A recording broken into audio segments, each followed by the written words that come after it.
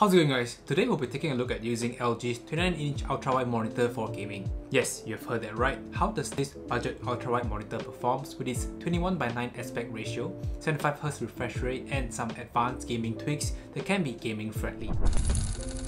Hi, my name is Ken and welcome back to the channel where we talk about filmmaking, photography, iPad Pro related content, and tech. If any of this piques your interest, consider subscribing to the channel as you may learn a thing or two from these videos. Here are all of the topics that we'll be discussing. Sit back, relax, and enjoy the video. Let's dive right in. In case you have yet to check out my other videos about the LG29WK600 Ultrawide Monitor, from the unboxing to the 3 months review and onto some specific everyday tasks using the Ultrawide, I'll leave a drop down card on the right hand side for you to check it out later. With that out of the way, let's dive right in. In terms of gaming, the bigger the monitor, the more immersive the gaming experience. So with that being said, this 29-inch ultrawide monitor offers a large screen display with a rather unique 21:9 aspect ratio for ultrawide gaming. Way back in 2015, not all games supported ultrawide. There were fixes, but they weren't completely stable. In the last few years, more and more developers are becoming aware that ultrawide 21:9 resolutions are a thing. So don't worry in case you think that there aren't games that support ultrawide gaming. The record-breaking new game Valheim also supports 21:9 ultrawide gaming, and to my surprise, I am able to select the maximum resolution and FPS in the settings. If you're into Phasmophobia, that was released recently as well, it also supports this resolution.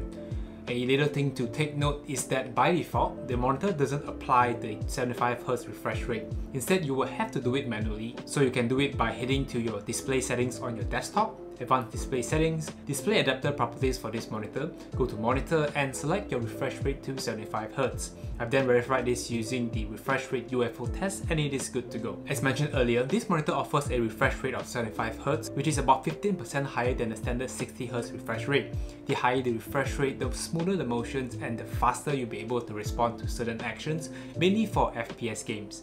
For people who are looking into getting a slight edge using this monitor for gaming, you can have that extra 15Hz. But I wouldn't recommend this monitor purely for gaming, as there are better 144Hz gaming monitors out there for about the same price. The extra 15Hz should give you a better refresh rate when gaming, but keep in mind your hardware must be able to support the higher refresh rates for you to enjoy the smoothness. Apart from this, there is a handful settings to play around. In the game address section from the joystick control, you have response time from off to normal, fast and faster, depending on the movement of the content. For FPS games that have lots of motion, it is recommended to set it to faster. There is also black stabilizer settings that adjust the black saturation levels, making dark images stand out better in dark scenes. And my favorite game setting, which is a crosshair feature which literally adds a crosshair in the middle of the screen, mainly suited for FPS games. You get to choose from a dot to a cross, either green or gray color. Any FPS games that requires a crosshair for aiming, this will be helpful.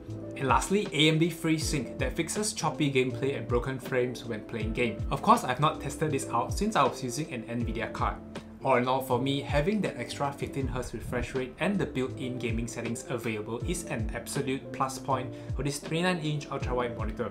This will be one of the many features of this monitor has to offer, and to be able to game on this just makes this an all-rounder budget ultrawide monitor to have.